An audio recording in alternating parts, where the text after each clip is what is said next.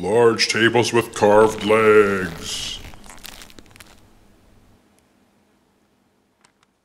The key to this project are these beads, and these are about 3/4 of an inch long. And I really like the decorative nature of these, right? And these are going to be perfect legs for our long table. So that's the key to this craft, right?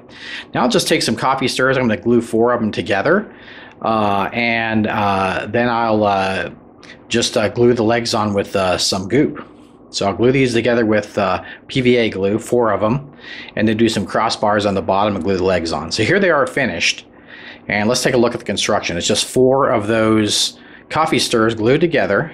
Then I have the legs on the bottom there, and the crossbars going across. So this is 2.5 inches long by 1 inch wide. So really cool. And just paint it up with the wood acrylic, and you're good to go. Of course, black bomb it first with flat black spray paint, and then paint it up with brown acrylics.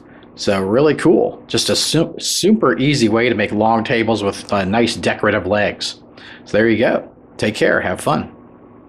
Hey everybody, I'm Gloopy the Glue Gun. I wasn't used in this episode, but don't worry, I'm sure I'll be used next episode. Take care, have fun, and happy crafting. And don't forget to hot glue all kinds of things.